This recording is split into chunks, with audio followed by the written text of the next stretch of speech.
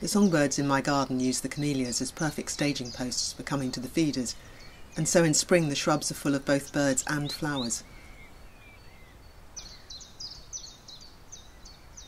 Of all the red camellias I grow, Bob Hope, with its prominent golden stamens and red-black colour, is my favourite. I brought a small Bob Hope into the studio to work directly from the flowers. Many of my camellias grow beside bamboos, and I particularly like the light-filled quality of the bamboos, contrasting with the dark, shiny leaves of the camellias.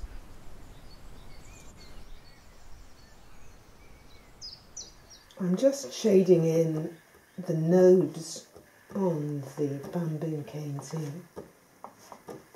There will be collage on top, but it really makes sense to have this subtle gradation of tone and colour where the nodes occur.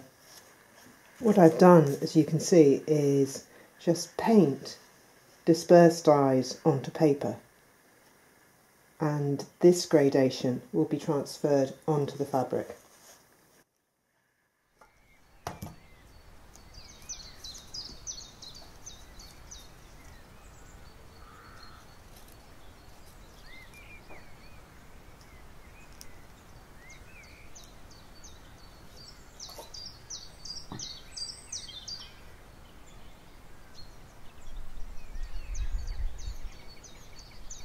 With collage there's the luxury of moving parts around, which is what I did with the birds.